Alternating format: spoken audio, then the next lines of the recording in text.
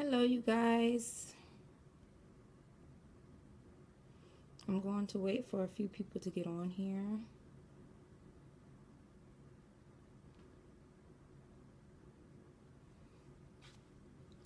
I wanted to share something with you guys that God has been dealing with me about ever since Monday morning. I just want her to get this over with. I really don't want to wait for anyone to come on here because I don't like being on here.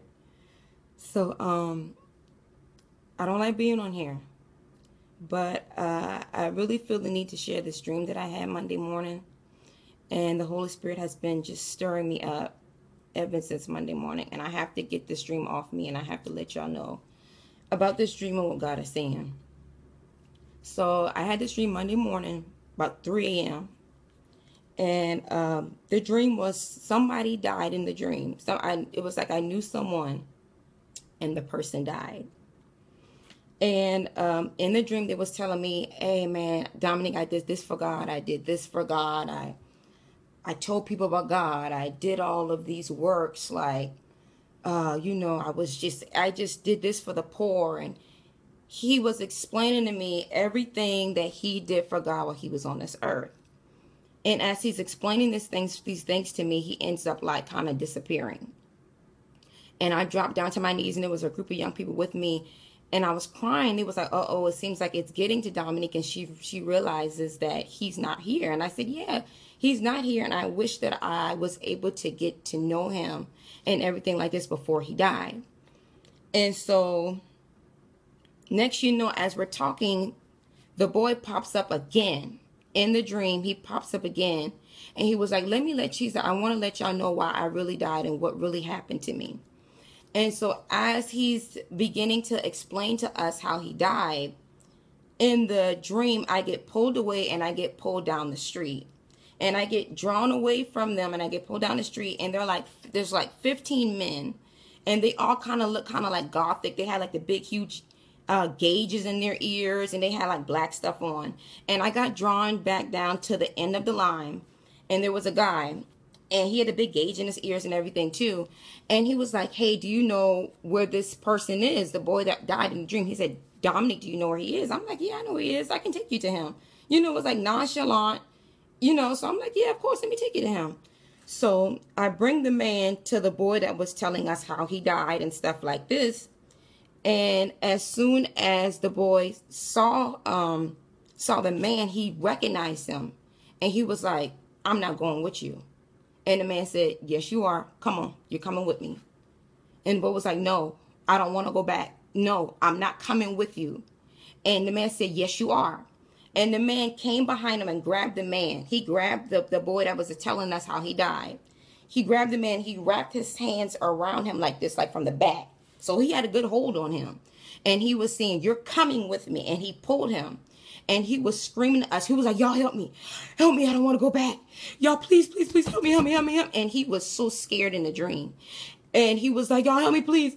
I don't want to go back. Y'all help me, help me, help me. So we was like, okay, we got to do something. And one of the boys ended up reaching out to him and then grabbing the front of him, ended up grabbing his arms. So if you guys can picture this, someone is grabbing him from the back. And then we are all together trying to grab him from the front. So it's like a huge tug back and forth that is going on. He was like, yo, please, please, please, I don't want to go back. And in the dream, I'm realizing when he's saying, I don't want to go back, he's talking about, I don't want to go back to hell. And I'm realizing that that's what he's saying. He was like, I don't want to go back. Please, y'all, please help me, help me, help me, please, please, please, please. And if y'all should have saw the look on this boy's face, you can tell that he was being tormented in hell. His face and the way he was screaming along, you could tell that he was being tormented. He experienced it and he didn't want to go back. So in the dream, like faith just stirred up in me. And I was like, listen, I believe that God can raise you from the dead. I said, listen. I said, say this prayer after me. Say, Jesus, come into my heart. And when he was about to say it, it seemed like he ended up like slowly like losing life. And I was like, listen, repeat after me. Say this. And he ended up slowly losing life. And then the same man that had him from the back wrapped around entered into his body. and his face got distorted. It was like, he was like his face y'all know, ever seen like them scary movies like The Conjuring or something like that? And when like them spirits come into people's body, their face starts to get distorted. His face, his mouth stretched out. So scary and weird, and his eyes got big, and then he got pulled back into hell, and that was the end of the dream. Y'all, when I mean that dream scared the crap out of me, the way this boy was screaming for us to help him, the way his face was distorted, and it freaked me out. After that, and I did not know that entire time that man was a demon that was coming to take him back to hell. Y'all, when I mean that dream changed my life, literally. And I was asking God, and I was crying. I said, I don't understand. Why did you show me this? I don't want to see this. And the Lord was saying, Dommonique, it's time to get back to winning souls. He said, hell is real. He said, and sometime, even me, he even corrected me. He said, Dommonique, even you and even my people, we get so caught up with this natural realm. We get so caught up with what we can see, what we can touch, to the point that at the end of the day, if you was to close your eyes right now, you will lift up your eyes in heaven or in hell. And the Lord was like, people can get so caught up in this natural realm and what they can see now every day. And the Lord brought different things back to me. People calling me and was like, man, Dommonique, I'm having marital issues. Man, this is going on in my life. Man, this is going on my finances. And the Lord said, Dommonique, the enemy will use these things as distractions. The enemy will use these different things as distractions to distract us from the eternal world. At the end of the day, yeah, your stuff, crazy things may be going on in your marriage. Yeah, crazy things may be going on in your job. Yeah, crazy things may be going on in your schooling and your finances. But that's not something we need to be concerned and worried about every day. What we need to be concerned about at the end of the day, if I was to die right now, where would I spend eternity at? Wherever you spend eternity, if you could spend eternity in hell, you're going to be tormented for the rest of your life. Or if you spend eternity in heaven, you're just going to be with God. And that dream literally scared the crap out of me. I said, you know what? It got to the point that I said, I don't care. I don't care how young I am. I don't care who doesn't want to hear it. I don't care who wants to hear it. I'm going to tell people about God, because that dream scared the crap out of me. That day I got up that day and I went to the mall and I won 10 souls to Christ. I was telling people about God. I was telling people, let go of hurt, let go of unforgiveness. God wants to free you. God wants you to come back to him. I was ministering to a girl yesterday in Northwoods Mall. I said, listen, I said, there was a place in God that you once was. I said, you loved him. You searched for him. You was in church. I said, and you left that place. I said, God is saying to go back to that place. God was giving me words to minister to people. And I'm trying to tell y'all, we get so distracted with this natural realm. We get so distracted with this natural realm, and hell is real. That thing scared me so bad, y'all, to the point that when I got up, I gave my life to God all over again. That dream scared me so bad that I felt that thing could have took me next. That's how real it was. It took me a minute to get back in this real world. That's how bad it terrified me. And after that dream, the Lord was like, Dommonique, you know what? I want you to go on my word. He said, because winning souls is the first thing that I did. I said, Lord, what do you mean? And he took me, he took me when, if you guys read the word. Y'all got to start getting your word. If you read the word, after the Holy Spirit fell upon Jesus, he was tempted. He went on a 40-day fast in the wilderness. He was tempted. When he came out of the wilderness, the first thing that came out of his mouth, he said, repent, for the kingdom of the Lord is at hand. The first thing he did was preach repentance. The first thing he did was evangelize. The first thing he was concerned about was souls. That was the first thing that came out of his mouth. That was the first thing that he was concerned about, was souls. On the day of Pentecost, when the Holy Ghost fell upon the disciples, after the Holy Ghost fell upon the disciples, the first thing they did was preach repentance. They said, come, they said, receive this Jesus in your heart. The same Jesus you crucified. They said, receive him into your heart and he will fill you with the Holy Spirit. And 3,000 people, I don't think y'all understand this. 3,000 people in one day got converted. 3,000 people's souls were saved after they preached repentance. They were filled with the Holy Ghost and they preached repentance. They did not care. They had an encounter with God that changed their lives. They had an encounter with God that changed their life and they preached repentance. Then the Holy Spirit confirmed this with me. He said, Dommonique, he said, after I died on the cross, I came and I visited the disciples a few times. And if you guys remember, he spoke to Peter. He said, Peter, y'all got to read this. He said, this is John 21:15-17. He said, Peter, do you love me? Peter was like, yeah. He said, feed my sheep. He asked Peter this 3 times. He said, Peter, do you love me?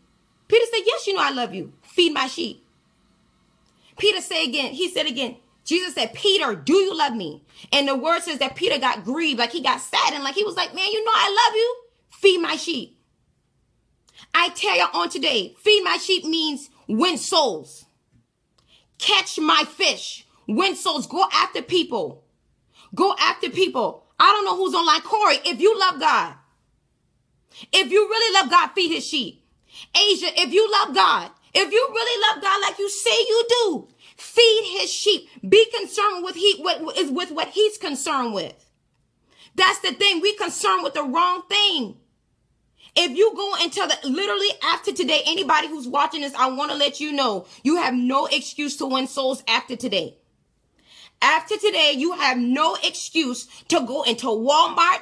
And before you leave out of Walmart, you have no excuse to tell people about Christ. You have no excuse to tell people what you got delivered from, what he freed you from. You have no excuse when you go into the gas station and you pumping gas in your car. You have no excuse after today. The blood is now on your hands because now you know.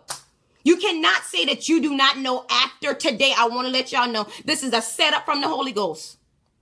This is a setup from the Holy Ghost. After today, you have a work that needs to be done. There is a work that needs to be done. And I don't care what you've been through. I don't care what, I don't care. Listen, it's time for us to preach repentance. It's time for us to preach the cross. It's time for us. We putting on these little services and people not getting set free and delivered. Their souls are not being pulled out of hell. I don't care what you're doing. This boy in this dream said, Dommonique, I did this for God. This boy did works. Works mean nothing. And Lord told me this. Lord said, Dommonique, works mean nothing to me. You can go to these homeless shelters. You can give back. You can do all these other things. But guess what? Them works mean nothing to God. It's about pulling people's soul out of hell.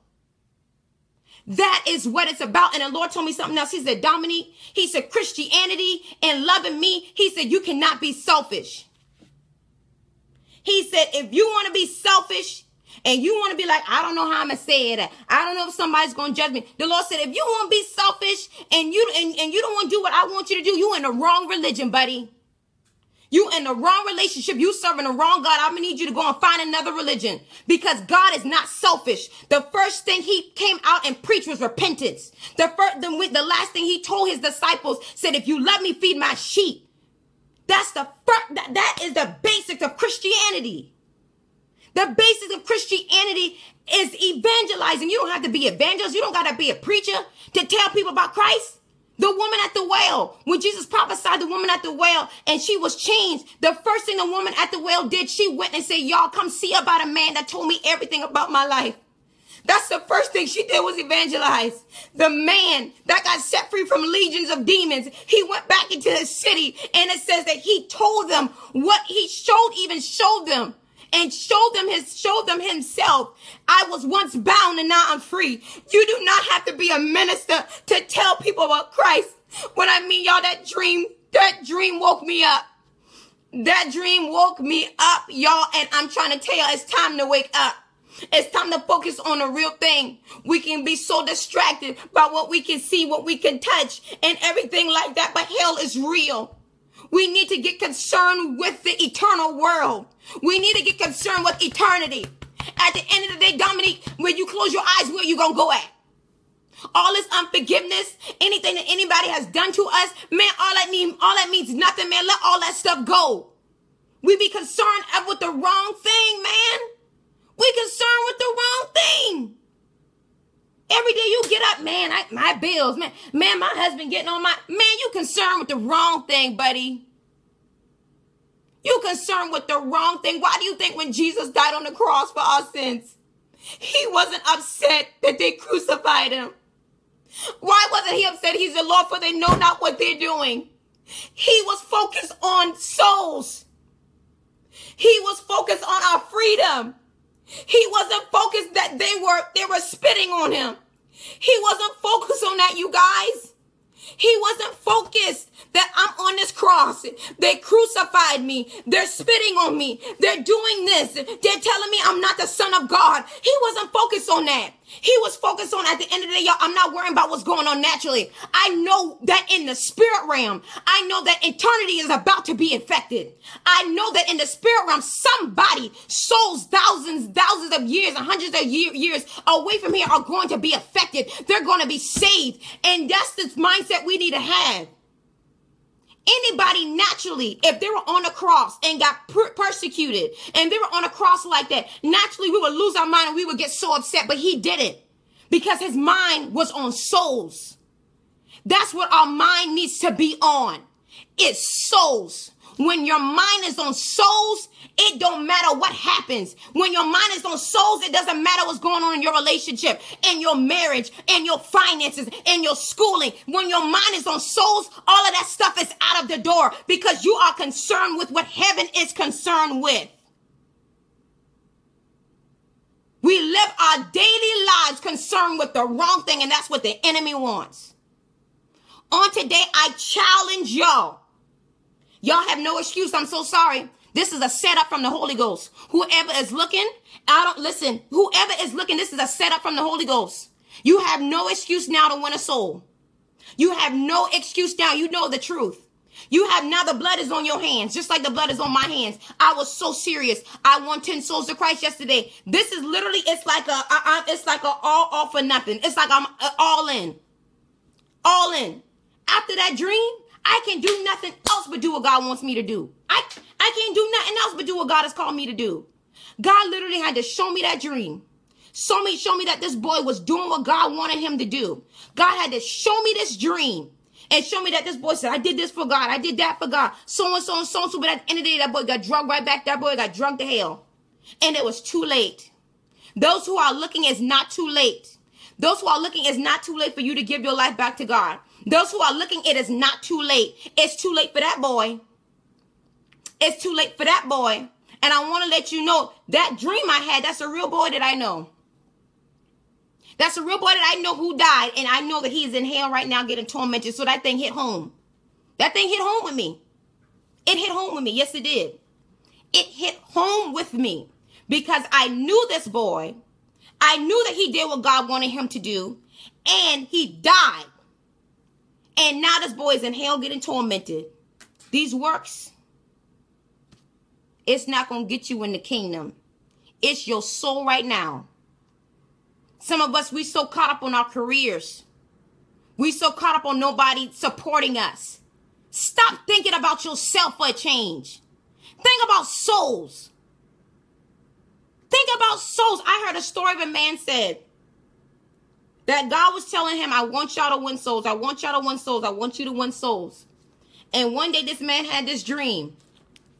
He had this dream, and he had a dream that he wasn't, that God, that a man, that his next door neighbor died, went to hell, and wrote him a letter and said, how dare you be saved?